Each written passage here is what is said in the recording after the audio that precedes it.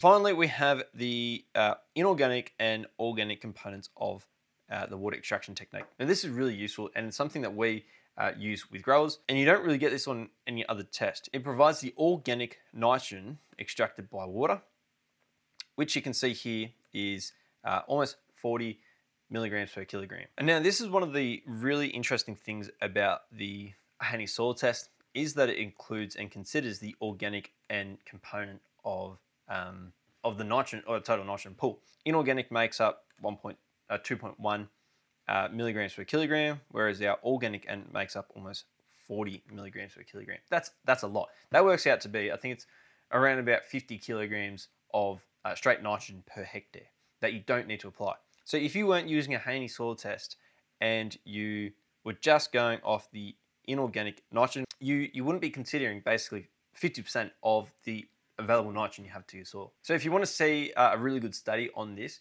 there's one called Initial Field Evaluation of the Agroeconomic Effect of Determining Nitrogen Fertilizer Rates with a recently developed soil test methodology, which is the Haney soil test. And so pretty much what they found is that across, I think it was oats, sorghum, corn, and wheat, when considering the organic nitrogen component, you can pretty much reduce your fertilizer applications by 30 to 50% with no significant difference in yield reduction.